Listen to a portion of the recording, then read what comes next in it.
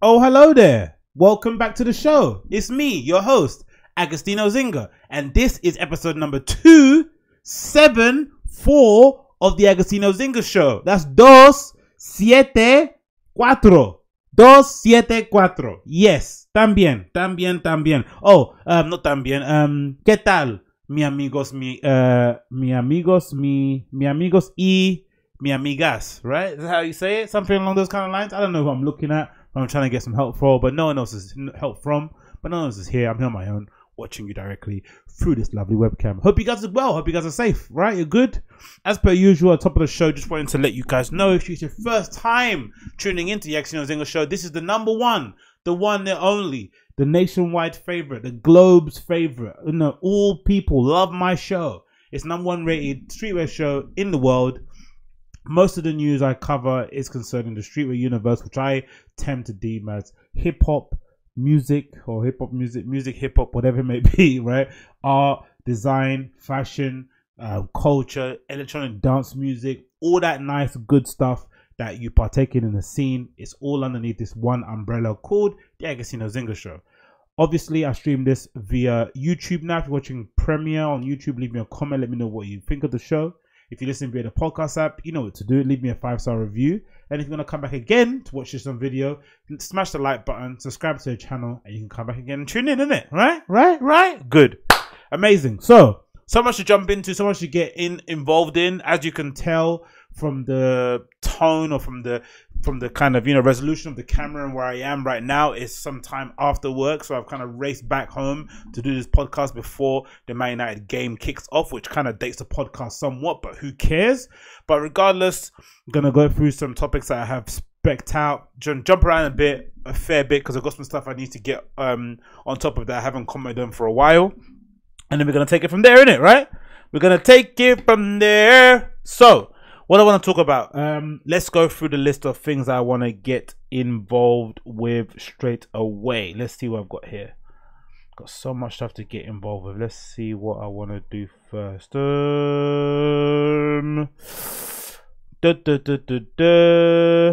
Okay, so let's go from top to bottom, actually. So Dekmantel have put out their list or the lineup for the 2020 festival. I'm not sure if you guys are a big fan of Dekmantel. I am. I'm always obsessing over the videos you see online, especially from Boiler Room. There's some legendary Boiler Room videos from Dekmantel. One of my favorites being the Ben Clock set. I think you're all familiar with who Ben Clock is and his kind of, he's kind of being a Bergheim resident and his kind of history. But it's great to see it in kind of, full HD or in his kind of full element when he's at Dekmantel. I think that was kind of the set that kind of, again, brought attention to him. I'm a big fan of the Motor City Drum Ensemble set. Actually, I'm going to get that up now at the moment. Let me quickly get this up too from Dekmantel. That was a really prominent moment. And throughout the whole time of me just being a fan of Boiler Room, I've always been, you're familiar with seeing the setting, the shelter, that stage where they usually have Boiler Room streaming their kind of sets from there. And just in general, it's just been a great place to kind of, be engrossed in dance music and obviously get the opportunity to see loads of different people play at the same time. This is the kind of quintessential set that I remember from I remember watching from Motor City Drum Ensemble, one of my favorite DJs from back in the day, or still from now. I say my XOYO. No rewinds this time. This is a legendary set from Dekmantel. I'm gonna quickly just forward it around a bit. And you probably know the Motor City Drum Ensemble, a real amazing house DJ, plays a mixture of vinyl and digital tracks, usually using a rotary mixer, just an expert mixer, an expert song selector, and it's a killer DJ all around. And I remember watching this for the first time thinking, wow, man, this guy is really fucking good at DJing, And also just being a fan of the vibe. I think that's the one thing you see about Dekmantel when you're actually watching it via the stream, is that it seems like a good fun night to be at, right? So for the most part, it's not somewhere that you'd want to be at, like you'd want to go and hang out there. Let me pause this so I don't have too much noise playing in the background. It seems like a fun place to be. So I've always had the kind of urge to go there myself, but this year, unfortunately, we can't go. I think the dates don't really fall in line, and I think for the most part, we're going to be spending most of our festival season in Junction 2. Then it might be a brief occasion where I might go out to Innovision's night that they do when Sonar's on. Is it Sonar? Or is it, which one is it in Barcelona? Is it Sonar? I think it's Sonar, right? Innovision, is it? Innovision Barcelona. Let me quickly check this up because that's where I'm going to, I think. So I don't think that's why it doesn't fall at the right times, right? So let's go Innovision. Yeah, so Innovision Barcelona is during, I'm sure it's Sonar Festival, isn't it? I'm pretty sure it's Sonar, but it's up on here on Resident Advisor already. I think they're selling tickets for this already now. So on the 21st of June. And then Dekmantel 2020, I'm pretty sure it's around the same time. Let's see the dates here. Dekmantel announces lineup for the 2020 festival, and I think it's around the same sort. Yeah, 29th of July, and then Junction 2, I'm sure, is around the same. So there's a lot of festivals at the same time. A lot of money is gonna go towards giving people these giving these organizers the entry money for these festivals. It's just gonna be a bit too tight. Yeah, looking at the list, so I've got here on my screen just to kind of show you what I'm talking about. So Innovision's Barcelona is on the 21st of June 2020, and then Dekmantel is on the 29th, and then you've got Junction 2 on the 5th. So there's a lot of things happening at the same time, so I'm not really sure if I'm going to be able to kind of work it all in at the same time, innit, right? So it is what it is. But anyway, Dekmantel put out their lineup, and it looks pretty solid, to be fair. I think there's a lot of people on there that I'm sure a lot of my listeners will be a big fan of. Let me get up the list quickly here. I can find it. Where is it? There we go. So they put the lineup out, and to be honest, it looks amazing, right? This is an article from Resident Advisor talking about the festivals. Is the following: Dekmantel announces the lineup for 2020 festival. The 8th edition of the World Love, the Amsterdam event, includes Front 242, which will be amazing. If you're a big fan of EBM, electronic body music, you'll love that. I think that's going to be a good show to see them play live. I'm sure it'll be a live show. I don't know whether or not there's some members of Front 242 who just DJ. Maybe that'll be the thing, or maybe they'll use a whole live setup with modular synths and shit and all that malarkey. That'll be pretty cool. So we've got Front 242, Thea Parrish, Lauren James, and Venetian Snares. The article is the following: Dekmantel return to Amsterdam Bose from July 29th until the August 2nd. I remember seeing a vlog of a couple people that went to Dekmantel, and supposedly the game is that you get accommodation in the city center and you like cycle out to the site where Dekmantel is. I'm sure it's like a little park just outside of Amsterdam or something like that. It's not too far to cycle there. People do that all the time. And I'm sure people go there every year. So most of the good accommodation that you'd want closer to the venue is probably sold out or booked out months in advance, probably ahead of time, because I'm sure they have the same dates rolling year after year, or most likely they already announced that the next year's dates, you know, this year, because they know it's going to sell out. They know they're going to have a good reception. A good amount of people are going to buy tickets on the pre-sale and all that stuff. So now in its 8th year, the Dutch institution has booked an array of returning and emerging talents, along with some valued, vaulted legendary acts. Thea Parrish will play a 10-hour DJ set. That's nuts. That should be flipping fun. They got the likes of Philip Glass playing. They've got I don't even pronounce that name. You got Floating Points, you got Robert Hood, Object Blue, Karen, Giant Swan, MX97, The Bridge, Object, Ezra Miller. Oh, Ezra Miller, is that Ezra Miller from... No, it's not Ezra Miller from Vampire Weekend. Who am I thinking about? Who's Ezra?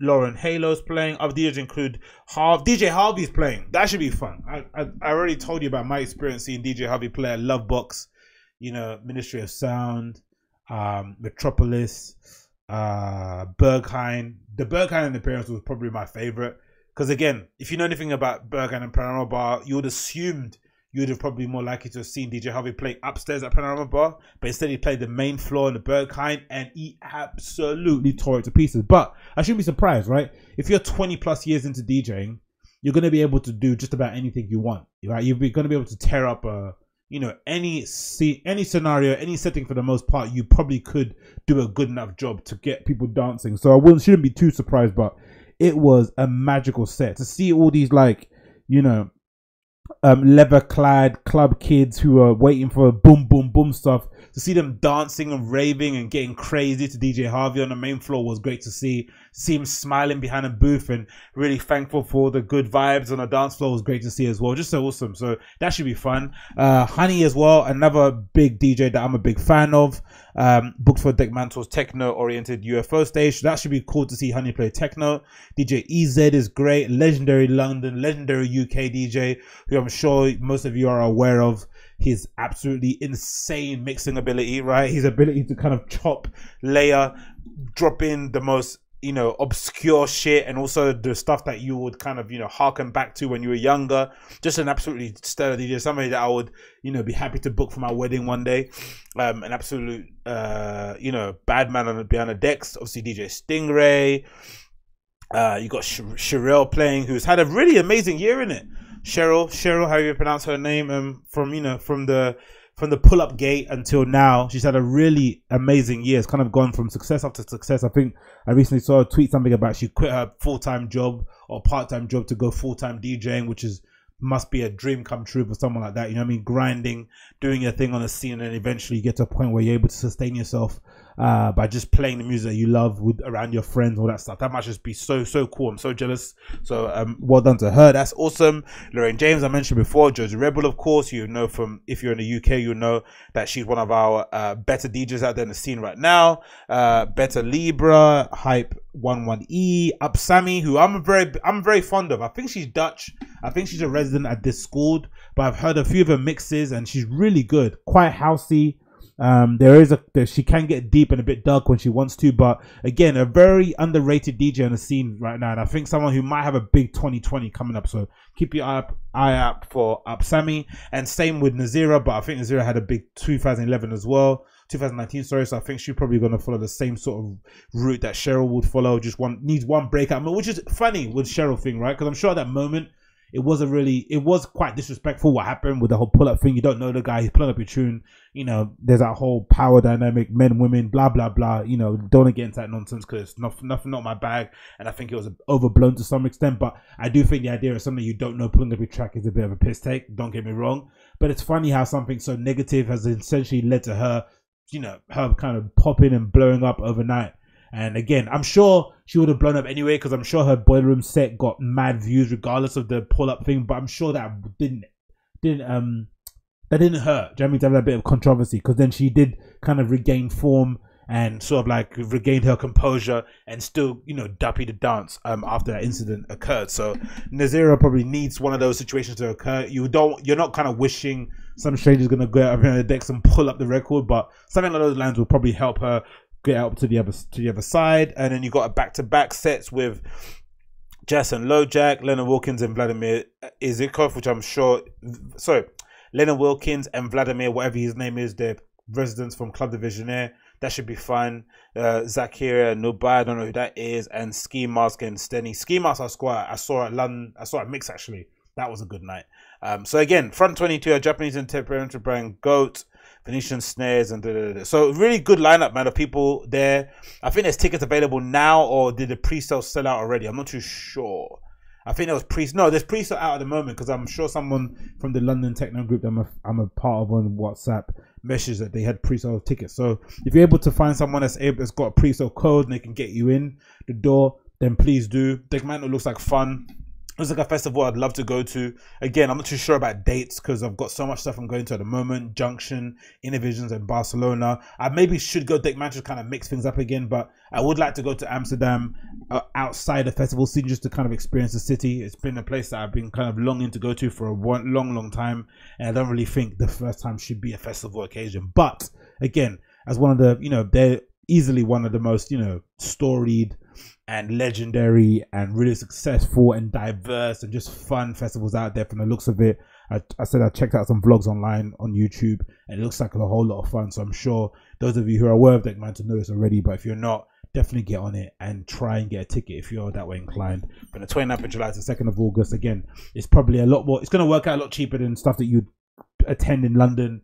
You get to go on a trip to Amsterdam with your friends, smoke something, eat something nice, have a little dance and come back home. No biggie, no biggie. So let's move on from that one. What else we got to talk about here? Let's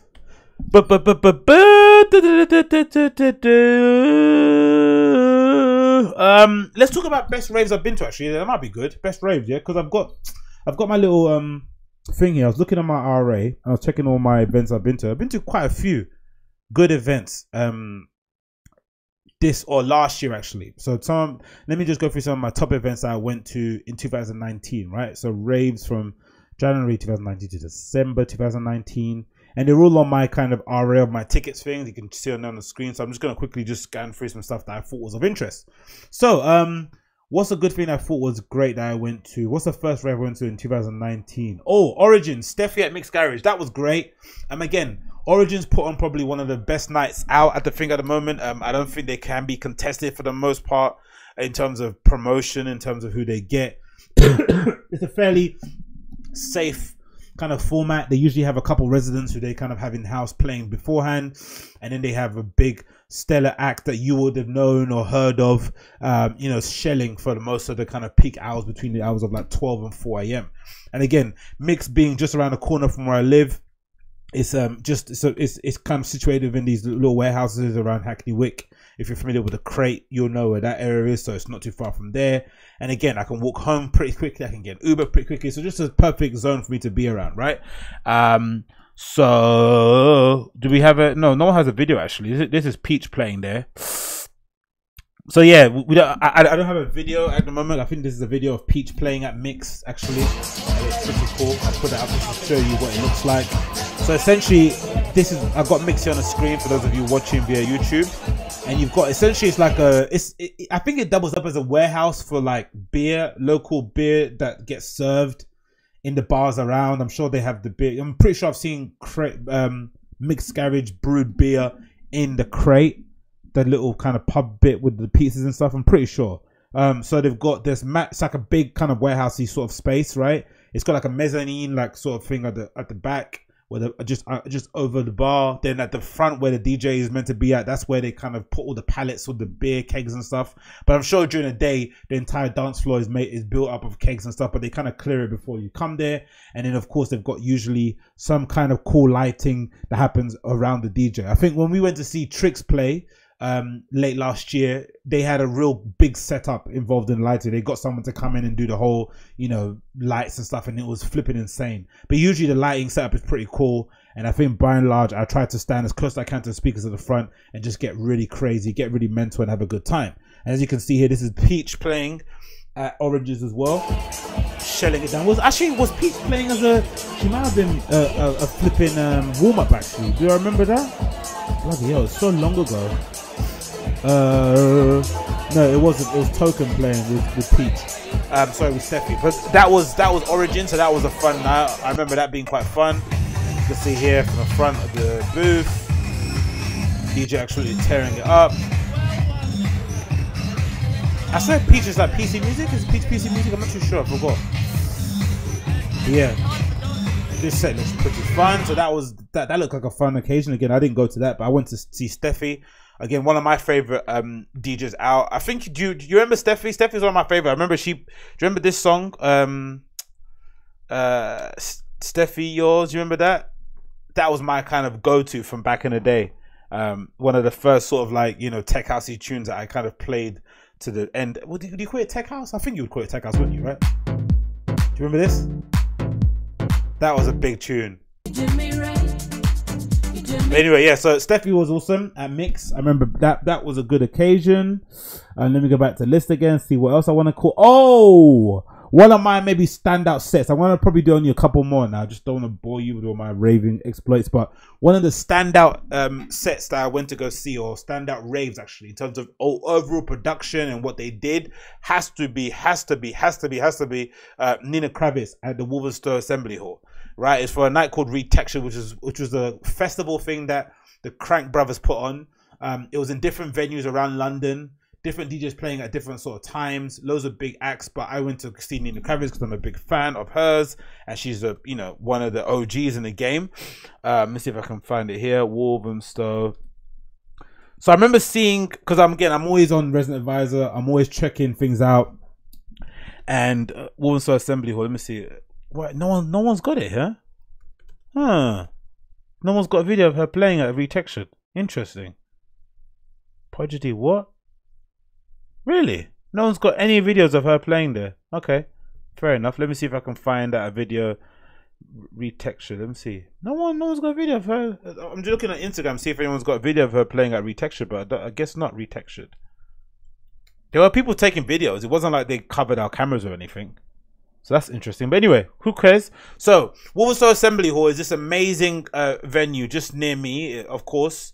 And I'm not sure what it was formerly, if it's a kind of theater or wherever it is, but it's flipping gigantic, right? It looks like it should have a swimming pool in it. I'm going to try and get up here on the screen to show you what they did, right? So big up Crank Brothers for investing that kind of money and getting that place hired and stuff, because I'm sure it wasn't cheap. So it's a town hall, essentially. It's based in Walthamstow. I'm going to get images up over here now. And it's really, really big, right? So I kind of rocked up there, I think, just before the opening, just because I want to make sure that I was getting in at first, because again, I bought tickets, but you never know these events. Sometimes they can oversell the event and then you end up standing outside waiting for the whole one in, one out thing. So I didn't want to take any chances. So I ended up getting there quite early. And I remember just rocking up thinking, bloody hell, this place is massive. There's big gates outside, like you're just arriving to Buckingham Palace. And then you have to walk a long way until you get to the actual front of the actual building, which is this thing, which looks a little bit similar to like the Berghain. So that was quite funny to hear kind of techno blaring out of this massive cube that was, you know, effectively a place for old fuddy-duddies to complain about issues with the local council and stuff, right? But instead it's been transformed into this kind of, you know, haven for techno. Now, before getting in, I have to admit the security was a bit excessive. You know, they did kind of ruin the vibe for a couple of people. Some people did arrive a bit out of their minds, you know, too drunk, too fucked up. But, you know, that is part of the parcel of going out in London. I think for the most part, people aren't that much, they aren't that, we're not that cultured. I'm going to include myself. I'm not going to point fingers. We're not the most cultured people when it comes to going out and having a good time, right? The lack of stamina is something you see a lot, especially in some London clubs, right? You see people kind of petering out and leaving places, you know, a couple of hours before the place is going to close. But if you go to other places, especially in Europe, you tend to see people, you know, going for it until the lights come on, right, in the venue, because they're used to kind of spacing things out a bit better, maybe eating lunch later, maybe eating in the first place, wherever it may be. They're better at kind of tempering the night and making sure they don't peak too early. But when I went there, people definitely peaked way too early. But again, that being said, it was an amazing night. Crank Brothers hired this great venue out. They put a bespoke lighting system, a bespoke sound system in there. I love they had this amazing kind of screen behind Nina Kravitz. Like, it's kind of like, I don't know, wall-to-wall width size tight screen. It was massive, right? And essentially it had all these graphics there. And it, I think it was an LED screen or whatever it may have been. It had graphics and words will come up at the back. And it also just would have a white light so that you'd see Nina Kravitz's shadow kind of swaying left to right. And if you're familiar with Nina Kravitz, you know how she kind of dances. So that was quite cool to see that kind of thing. This is not the same video, but this is a video from like Athens, right? Similar-ish, kind of, but not really. Mostly as a screen. This looks like people behind standing there, but it was a really, really, really, really great night. And again, one of my standout raves, because again, just in terms of being a promoter, I know how much it must have cost them to kind of fit that place out, get security, a full bar. It was a real big undertaking, and for the most part, it did seem like the punters that went there were really appreciative how much went into the space. The only issue I think was the fact that the floor was incredibly slippery. I remember falling over a couple of times, picking myself up, of course, but it was really, really slippery. You did end up getting really, you know, because it was all flipping laminated flooring, wood, you know, old school kind of town hall flooring. I can only imagine what that must have cost to clean up and repair if people were spilling their drinks and making the floor get warped and stuff. So that wasn't too fun. But apart from that, a great time. The only issue was the toilets were like, you know, miles away. You had to kind of go out of the venue, go down some stairs, past the cloakroom, and then you went to the toilets. And the cloakroom as well was, you know, full of people there. But by and large, a great night and a great occasion. I think Crank Brothers, again, one of our standout promoters out here in London or in the UK in general. So I definitely recommend you check out their parties when they put them on. And then I would say, what was my last one? I've already spoken about Mix already, haven't I? So let's probably change something else. Let's go to another rave that I thought was good. Corsica Studios. That was a great. Oh, and Gerd Jansen at Village Underground. That was also pretty cool. But I think a standout, maybe the first one, maybe might be Inferno at the Yard, right? And Inferno is mostly, I'm gonna say, it's a queer party for the most part, right? They have a lot of drag acts sometimes performing there. A lot of they provide a safe space for that community, so you have to be in the know to really be aware of when their parties are happening in the first place. But nowadays it feels as if they're like promoting it and pushing it a lot more. I'm sure they've done parties in Berlin and other places too. They're very much plugged into that community, so they know how to put on a good show. And by and large, I went there on a whim. I didn't really know much about Inferno and what they do in terms of parties. I didn't know much about the performers. I didn't know much about who was DJing, and it was really fun. Maybe one of the funnest times I've had going out. Again, the Yard is probably one of our better venues, similar to Mix. It's right next to Mix, actually. It's in the same sort of square in Hackney Wick, if you're familiar with the area. And again, a great venue, great security staff, great people that work behind a bar, and just a nice little cozy little spot in the middle of Hackney Wick. It's got this great little kind of covered up smoking area outside with like seating and stuff. You can find out and chill out and make new friends and stuff. And then the inside the dance floor, it gets hot, it gets sweaty, and they have the addition of the stage just towards the back of the actual room that people get up on and dance and really kind of go for it. And in general, just again, one of my favorite kind of carefree nights. Again, I didn't know much about the rave. I didn't know much about the people behind it. I just went on a whim and I had a hell of a time. Let's see if someone had a video of them. Inferno, the Yard. Let's see if anyone had a video from that time. That was a couple of months ago, wasn't it? Nah, no one's got any videos from that party, unfortunately. So, but yeah, I would imagine you wouldn't anyway. It was a safe space, right? You want to be a little bit private, let people have their time. Yeah, but yeah, I'd imagine if you're a fan of those kind of parties, and if you want to be plugged into the queer community, into the gay scene, into the LGBTQ plus scene, definitely recommend you check out I would imagine it's similar to like Crossbreed, although Crossbreed is probably more sex positive or whatever that's called, right? That's kind of parties, but it's similar in that sort of like same sort of family, right?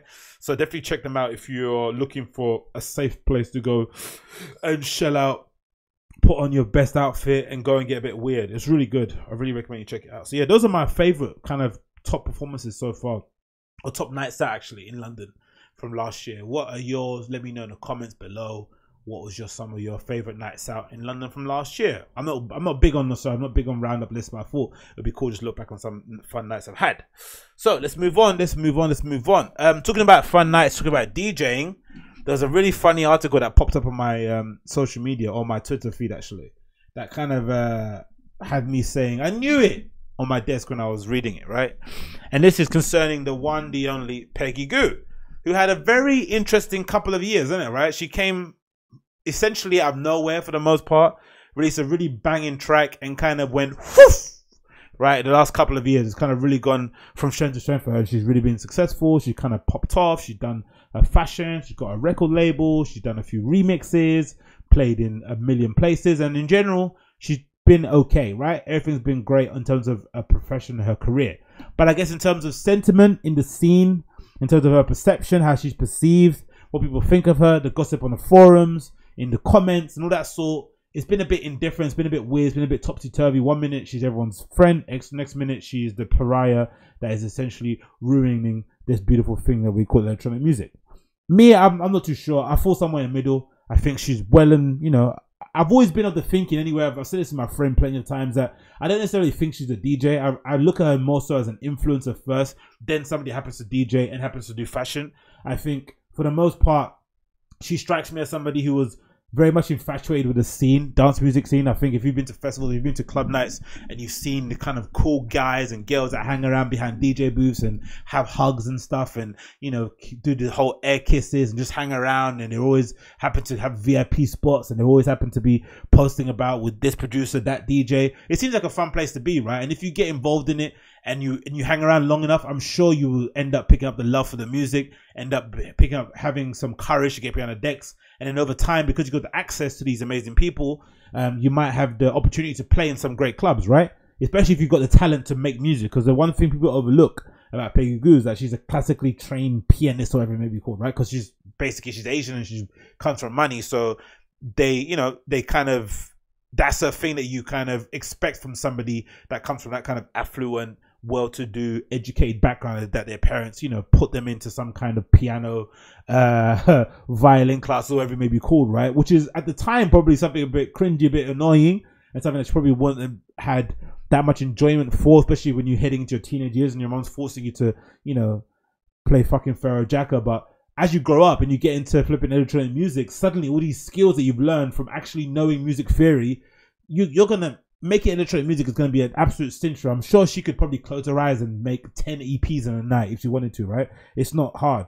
So I think a combination of her looks, you know, she's an attractive woman, a combination of her fashion sense and how she puts herself together, a combination of her love for the music and her just being a great person. It seemed to hang around her. People seem to actually like her as a person, and a combination of just, you know, the fact that she's got the skills, the actual talent to do something. I'm not surprised she's able to get where she's got to. But I think some people look at it like a, you know, like a story of privilege. I look at it as a story of circumstance, a story of kind of, I think in general, to be successful in life has to be, it's like a confluence of things, right? It's like loads of things happening at the same time, and then they sort of meet at the same time, at the same moment, and suddenly, boom, you blow up. But I don't necessarily think it's one thing. I don't think you can just get somewhere in life just by who you know or by whatever it may be. I don't think that is it. It's not singular. It's always loads of things happening at the same time, and then it's up to you to kind of seize the opportunity and go for the next thing.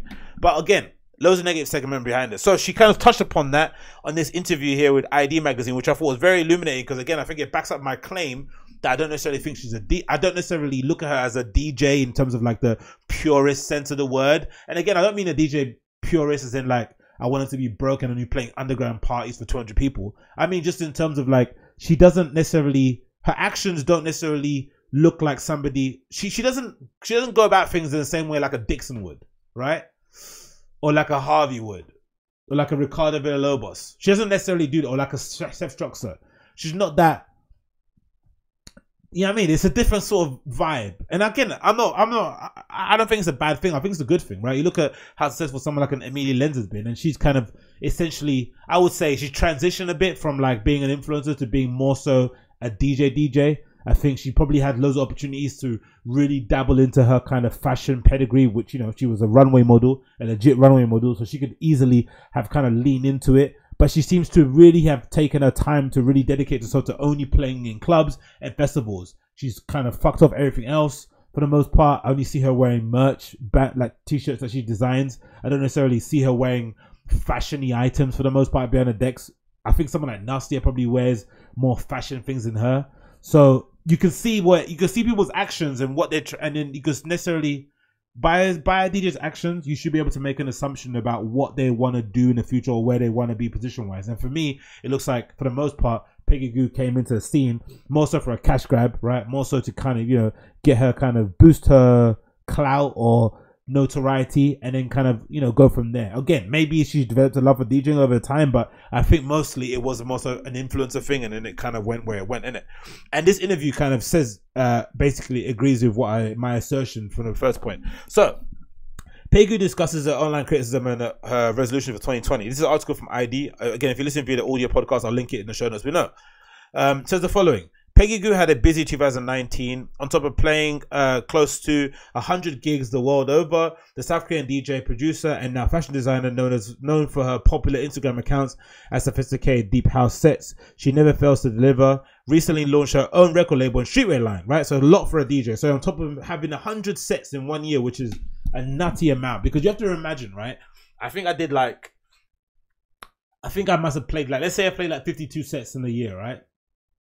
That's 50. That's one a week, but that's mostly in London. That's mostly, essentially, all of them were in London. But imagine playing 52 sets in a year, and you're traveling between different time zones, different continents. You know, late at night. Sometimes you might play until 4 at one place, then take the red eye, the first flight out in the morning to go play a festival in the afternoon. So it's a really insane schedule. But it also puts into perspective how somebody like a Dixon. Remember when he got voted, you know, RA DJ 4 times in a year. I think he mentioned something like he wants to take his DJing sets down to 100. So they were above 100 before, which is just nutty to think of. You are playing more than 100 sets in 1 year. It's just really, really crazy. Especially because most of the DJs that do that sort of stuff, for the most part, they also produce or they also make remixes and edits. So the thing that actually got you all the sets, the thing that allowed you to kind of travel the world, you're now not able to do because you're playing so often. But then again, if you're a DJ, you don't want to say no to sets. You don't want to say no to gigs because you don't know if that's ever going to come back around again, right?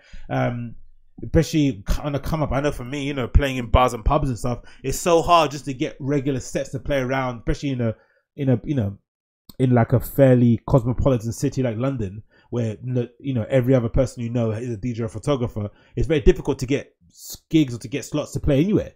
So the fact that you get something, you don't want to let that go, right? But sometimes being able to concentrate on the artistry side of things, or the craft, or falling in love back with the music is really important. That's why you saw someone like Dixon say, you know what, no, I can't sustain this level of, you know, playing, especially with a young family and stuff. I think with Peggy Gou, if you're young and you don't have kids or you don't have a dependent or anything, it's probably easy to do. But still, like on top of the streetwear line, the flipping, you know, record label, which you could probably run for your laptop, is not too bad, but still, it must be a lot to kind of juggle. So she said the following: I enjoy it so much that I forget I'm tired, she said, laughing, right? Same sort of thing you heard from Virgil, and he had to take a break. So imagine this might be the same sort of thing, but she might be a bit more on top of things than Virgil did. But, you know, he had the same sort of thinking, right? I'll sleep when I'm tired. No, you only sleep when you're dead sort of thing. Hustle, hustle, hustle. And it kind of came crashing down on him as well. So you never know. She might take that break as well. Because I think Sven Van does that, right? Is it Bali too? They have this resort in Bali they all go to, all the DJs. But anyway, let's continue. Bali's new Oma design hotel and cultural venue. Dressed in a silky short sleeve shirt and a sporty Mugler shorts, the DJ turned designer looks suspiciously fresh for somebody who's up until the wee hours playing to a rowdy crowd of 3,000. The beachfront gig, whose promotional posters plastered across the island read "Gou New Year," which I love that actually. I love all her merch, it's really cool. Coincided with the drop of a new capsule collection made in collaboration with an Indonesian hospitality group, right? But 2020 is going to be more low-key for the overachieving music sensation who plans to cut down the live shows to focus on her first album, as I mentioned. It makes sense, right? She needs to, that's the thing that got her to the dance. And I really do think maybe, again, I say she's an influencer first, but I think she could probably be a even bigger act if she ended up really taking her live act to the next level, like the singing stuff and stage shows. That would be nutty if she really kind of lead into that. Because it seems that she's got a lot more confidence and courage in doing a live show than others. I think Nina Kravitz did it at Coachella, but I don't think she seems like she's a bit shy about performing in that sense live.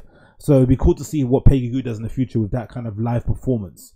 Maybe a piano, going back to her roots, maybe a live orchestra, maybe some sort of theatrical thing. I don't know. There's a lot of things to do in that kind of field. And I think, again, she probably could end up being a bigger star as a live act than she is a DJ, which, you know, sounds nutty now, but stranger things have happened.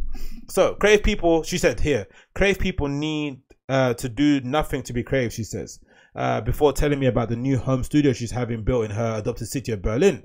The LP follows an eclectic score of dance music EP she sometimes refers to as K-House, released in 2016, as well as recent DJ Kicks mix. The album, however, will be released by XL Records, which is flipping amazing. Peggy Gou's dream label, who she remembers emailing obsessively back in Korea to ask about internship opportunities and never once got a reply, which is great, innit? Full circle. Imagine you're flipping emailing, you know, XL Recordings day in, week out, or week in, week out, not getting a reply, and then suddenly now they're asking you to release your album on their label. Amazing, amazing. And again, there's a lot to be said about labels being shitty and, you know, doing wrong by artists, but XL Records is still one of the record labels you hear people speaking about in glowing terms. Whenever you see someone wearing a bomber jacket of XL, you're like, wow, is that person signed? Do I know them? Can I get your info and shit, right? There's so much brand value in that fucking logo. They stand for so much cool and quality music that you're just in really good company releasing on it. So it must be a real dream come true in that regard. That's, I think, some of her merch there she's wearing. Alongside this, a 29-year-old DJ, which I'm surprised she's that old. I didn't know she was that old. I thought she was younger than that, actually, concerning her actions. But hey, what do I know? Will continue to grow her own record label, Gudu. So far, the project has acted as a platform to support the work of cult yet overlooked electronic producers, from Reflex Records DMX crew to American remix mavericks Maurice Fulton. Some of our legends, she says, who I think deserve more spotlight. Amazing, right? Somebody new in the game, somebody relatively young, fresh, with all the hype around her, using her platform to boost other people up. You cannot hate that, right? Cool. But ultimately, the powerhouse hopes to sign emerging talents, particularly female and Asian musicians, which is great. Someone like Peach would be cool for that record label, but I'm sure she's already wrapped up. I went through a lot after I signed my first music, she says, remembering the lack of support she received from her first label. This early experience encouraged her to change the game. I want to give artists what they want, which is great, innit? An artist is always more attuned to what another artist need. It can sometimes be a bit difficult signing to another artist record label, but she manages it in the right way, has people in place who can kind of help manage it. It should be good. It continues here. While Peggy is best known for her music career, now gathering crowds in thousands at international clubs and festivals alike, the first love was fashion. After spending her teenage years in London, her parents sent her to English. They sent her to learn English because they thought I had no future in South Korea. She applied to London College of Fashion, started a course in styling. I realized I wasn't good at it. She says, who briefly worked as a correspondent of Harper's Bazaar Korea. I really enjoy styling myself, she loves. So I think this is part of the reason people don't like her, right? The fact that her parents are rich and they sent her off to London to go learn English. But, you know, you can't help the family you're born into, innit? It is what it is. And I think sometimes, you know, there's a lot, I think the kind of affluent thing, dig, is not really fair. People are born into families they're born into. They can't do nothing about it. And I sometimes think the fact that somebody rich or somebody that's got all the means to just live life and get, you know, have essentially a trust fund and not do much, the fact that they go out there and try and make something of themselves, I think you should be able to, I don't know, you should put more respect on their name if they're rich and they actually went out there and bust their ass and make something of themselves, because you have no reason to, right? Most of the motivation that we have in life, I can only speak for myself being a man, is to, you know, attract women and to somehow, you know, not to live the life of poverty that you had when you were younger, right? That's sometimes something that will drive you. The fact that we were, especially myself, growing up in such a poor household, it's driven me to be this determined, this entrepreneurial, to have all these goals, all these aspirations that I want in my life, is because I came from such, you know, humble beginnings. So most people, that's what it is, right? That's where the term rags to riches story comes from. But if you're somebody that's, you know, has all the resources, all the connections, all the money, you don't have that stress of waking up not knowing where your next paycheck's going to come from, to have the motivation to put yourself out there as an electronic music artist or a DJ. And again, there's only so much her friends can do for her. I think, you know, you might get you might get an intro to kind of have a couple of sets. You know, you might get brought in to play a couple of sets in a couple of cool clubs, but if you're not good, you just won't get invited back again. So I think the fact that she gets invited back again, gets booked, her records get picked up by big record labels, and, you know, she's got a big fan base, it goes to show that she's obviously good at what she does, isn't it? So I don't think the rich thing is a fair insult. It was a fair critique.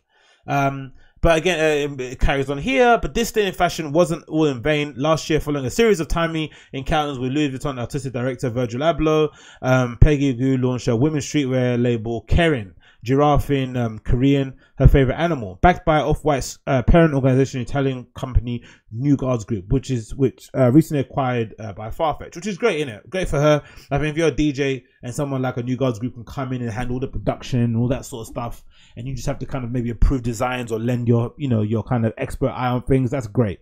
Because, you know, the fact of, imagine she was trying to run her own Shopify whilst being a DJ. That's just going to be super impossible to do. You need a whole team to kind of manage that thing for you. But the fact that they've got like a whole studio in Milan that she can kind of go in, drop in, kind of lend her ear to do some designs, send some stuff off into a WhatsApp group like Virgil does, I think it's a great situation for her in general, right? Awesome. And of course, it allows New Guards Group an entry into that kind of world.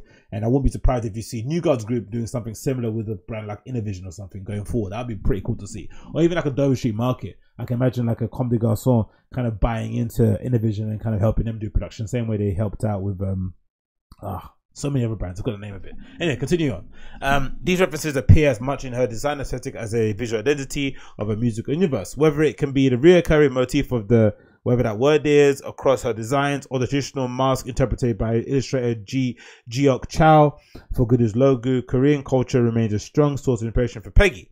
She says, I always try not to lose a link between Korea and myself. She says, recounting how she cried during her last gig in Seoul after the Euros started to sing along to her Korean language track, Starry Nights. Oh my God, she says, I'm getting goosebumps. She says, getting excited, which apparently in Bali is a good sign. The song coinciding music video was directed by Peggy's boyfriend, a German-born photographer, Jonas Lindstrom, also responsible for co-directing Kendrick Lamar's Element. It's an eerie tableau to contrasting South Korean landscapes from city to back streets to terrible mountain lakes. But here's a bit that gets me, that this is the main part of it. So, when I asked her about a recent gig in Saudi Arabia's controversial MDL Beast Festival, Peggy Gou looks hesitant. Now, if you're not familiar with this, there was a big outrage behind this. She went to go play at some festival in Saudi Arabia. Obviously, I was kicking up a fuss because Saudi Arabia's human rights policies aren't the best. And somebody that kind of takes, you know, she kind of talks a lot about social political things, but then when it comes to her pocket, it seems like she doesn't give a fuck. And I always said from the beginning, I said for my friends, to everybody that listened to me, that again, I think she's proven with her actions that she really is about the paper. If you have money enough to book her to play somewhere, she'll play anywhere for you, which is, again, not a slight, it's not a negative, it's just where you position yourself as a DJ. You have to decide when you're coming up. I think in any entertainment industry or any entertainment field, there comes a point where you have to decide where you want to go, what route you want to take.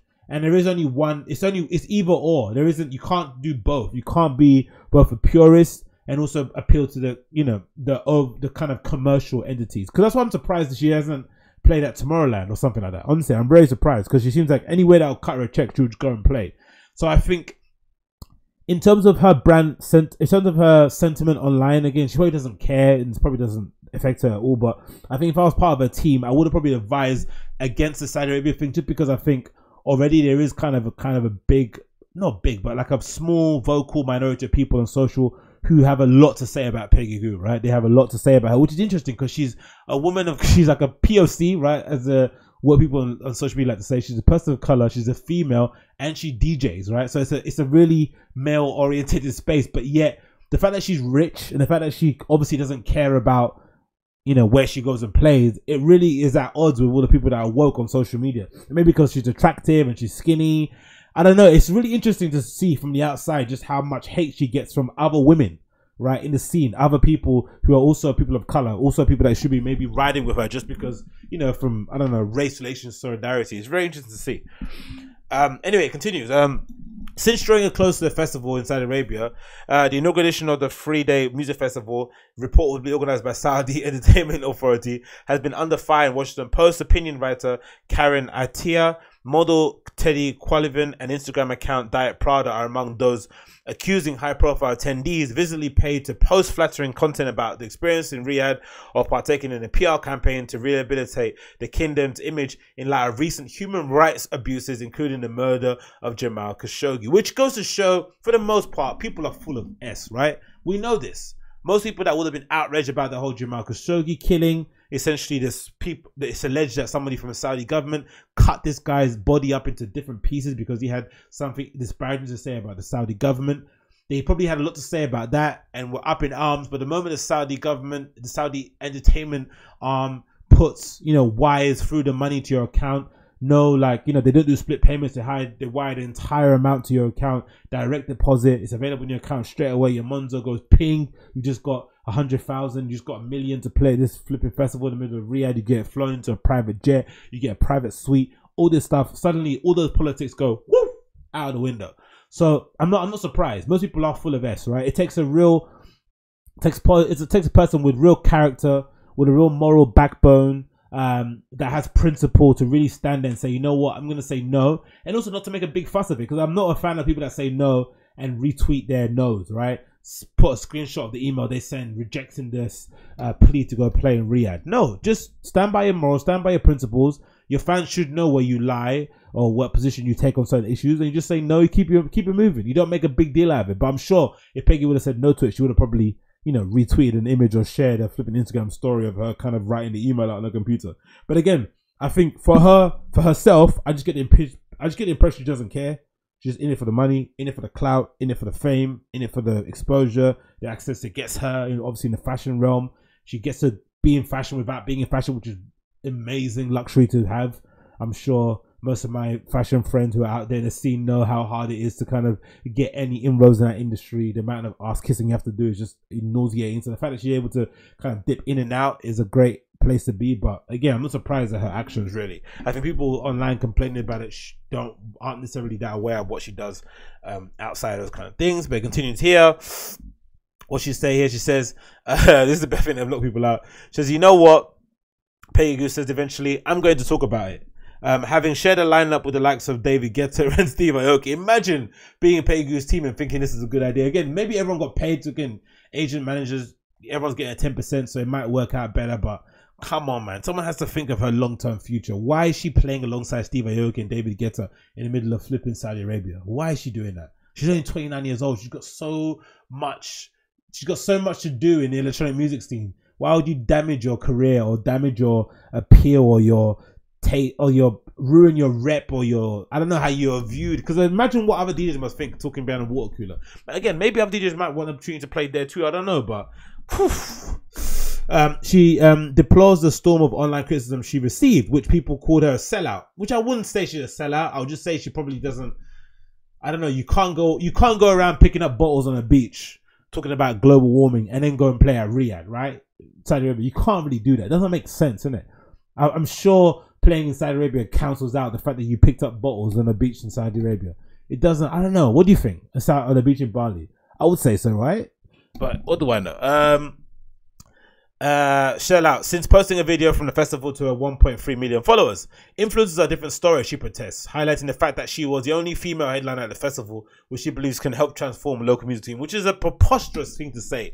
Like, she's somehow, because you're DJing somewhere and you're the headliner and your name is in bold on the top of a bit of paper, that somehow the Saudi government's going to be like, you know what, women should be driving too. Like, what? That's not going to happen. Like, what's she talking about? I went there to play music for fans, she says, right? She clarifies, this may seem a reasonable position, but it isn't one shared by everybody. Just last summer, Nicki Minaj pulled out of a gig in Saudi Arabia's Jeddah World Festival over concerns about women's rights, LGBTQ rights, and the freedom to expression, a move endorsed by a New York-based Human Rights Foundation. But since previously facing backlash for cancelling a set at DGTL Tel Aviv, she had to apologize for the announcement she posted online. Self-described naturally selective, she's not naturally selective, she plays everywhere. Peggy Gou explains that she has learned her lesson. Now it's preferring to stay out of politics. It doesn't matter if it's in Israel or North Korea, she concludes, after admitting her Saudi stint involved a substantial paycheck. If there's people who want to hear my music, I will go. I don't give a fuck. Again, now we know where she stands, and I'm happy with it. I think, as a scene, if you don't like this woman, she has said here quite clearly, I don't give a fuck. If people pay me, if they cut the check, if the money goes into my account, my manager, my agent gets paid, I get a private jet, I get to post that picture with my foot up like that in the private jet, you can clearly see I'm in a single seater. I don't care.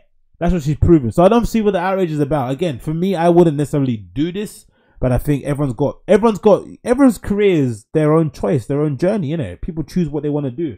And if she wants to come in and do a cash grab and stuff, fair play to her, innit? She probably looks at it and thinks, you know what damage is it really going to do, right? If she ends up, not being the most coolest DJ, and that's a problem though, I think, about her as well, because a lot of her brand value is in how cool she is, right?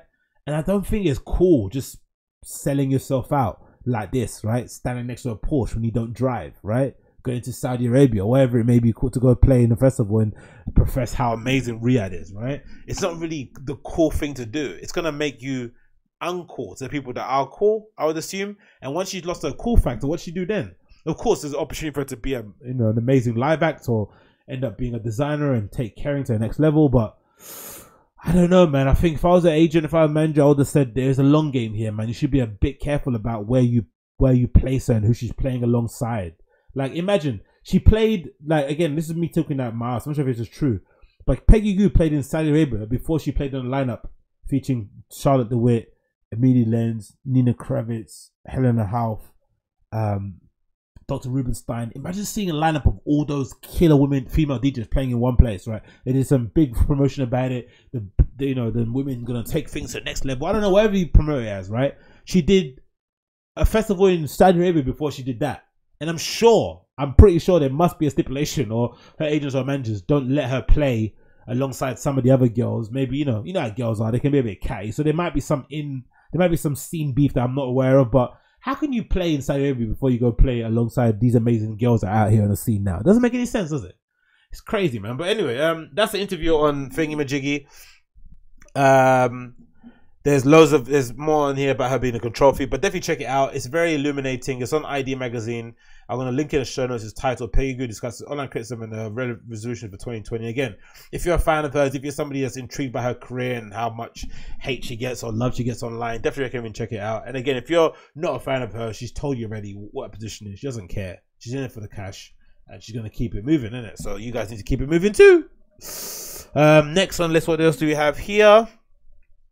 What else we go for here? What else is good? Oh, the Kim Kardashian fridge. That was a weird one, isn't it? Why did everyone get up in arms about that? Do you remember that? That was a little story from a couple of weeks ago. Kim Kardashian posted a video, I think, of her kitchen and takes a little, fridge tour and all that stuff and look into a pantry.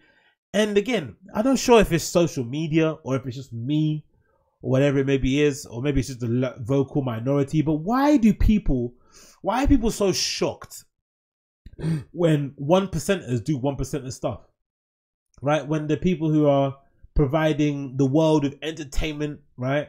And whatever it may be called, whether it's through reality TV shows, whether it's through what they wear on the red carpet, why are they surprised these people who get paid to look good on camera or to look good in front of a camera lens day in, day out? That's essentially their job, is to look good and to stir up controversy. Why are they surprised when A, they stir up controversy, and B, when they do things to ensure that they can wear the clothes that you guys want them to see them in when they stand in front of a camera?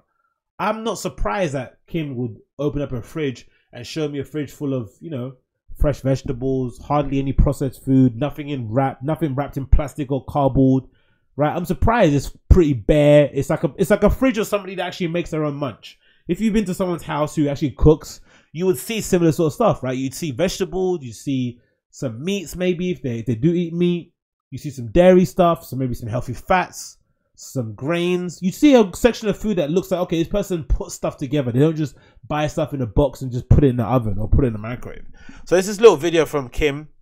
He'll upload it on the Instagram stories. And again, I'm not too sure what the beef is. I really don't get it. Come to my pantry. She's a multi-millionaire, maybe a billionaire, I'd say, for that regard. So she's going through. Let me just quickly pause it. She's going through all her stuff that she kind of has in the kitchen, and people are freaking out about it. I really don't know. I think someone mentioned something in the comments that, which again shows how fat you are if you're mentioning this in the comments. Someone said, "Oh, what does she eat? What does she eat? Air or something?" It's like, that means you're a fat piece of, you know, S. That means you buy, you know, multi-pack of biscuits and stuff. Because if you don't think this is food, then I worry to see what. Then I kind of dread to see what your kind of kitchen looks like. But yeah, this is quickly just check the video out. Pantry. I got rid of all my plastic, so it's all like glass jars. Nice. You know, Package is lovely. Sprinkles. I love the and stuff arrangements on my too. Frozen yogurt. Some sprinkles for yogurt. All Ooh, that. lovely. So you come in the pantry. All there is the frozen yogurt machine. Oh, great! That's awesome. And so all the little frozen yogurt is healthier than like ice cream, I'm assuming, right? That's why a lot of people eat it, I'm assuming, right? Again, I'm not really a fan of the taste because I'm not a big yogurt eater, but I'm sure that's why. There's less fat in, or there's less calories and stuff in frozen yogurt.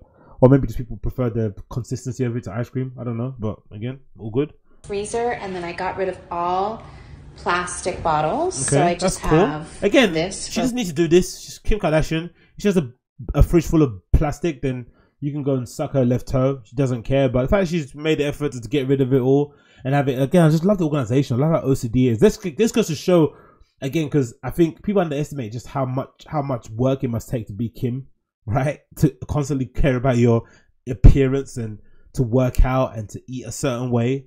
It must be exhausting. But again, it goes to show part of her personality, because somebody that takes pride in the way her bottles are lined up and that all the logos are facing a certain way is also going to make sure they're eating chicken and broccoli every day to keep, you know, make sure their tummy is flat so they can fit into vintage Mugler. Right now, this is just my drink fridge. All my kids use a different kind of milk, you guys. Okay. My fresh juices, fresh you guys. water. Fresh that's juice. all that's in this fridge. However, that's it. Let me show you something. But again, that's a lot of food. There's loads of, I saw loads of grains. I saw loads of sprinkles for frozen yogurt. I saw stuff for like porridge and whatever it means, natural oats, different sort of milks. I saw loads of water. So, you know, everyone's hydrated there. No fizzy drinks, which is great. So the kids aren't bouncing off the walls, which they already are. Awesome. Easy slides on. This is the kitchen. There's a kitchen. Where it all happens. Lovely. Say hi, Marina. Massive island. Look, this is like kitchen from a restaurant, guys, isn't it? I have walk-in refrigerator. Where and again, what's the beef with all this? of our fresh organic produce. Of course. We are building on the property all organic trees to grow our own vegetables and do all our own stuff. So this, so again, I don't really get the beef with this. I don't get it. You guys know I eat plant-based now. Plant-based diet. So nice. all of our stuff is in here.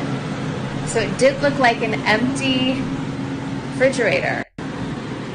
Because it's that I took the photo in front of. I have to admit, it's something in the refrigerator you'd see in a restaurant, isn't it? And again, that's 1% of life, isn't it? They're essentially the American royal family. I'm surprised that people are surprised that they have a refrigerator that looks like this. Like, if you're Kim, how are you going to fit into outfits if you eat, like, you know, in and out every day? That's not going to happen. It has to be like this. It has to be this way. So again, I was surprised at the outrage online, but maybe it was, again, I was only listening to the minority of people who get pissed off about anything.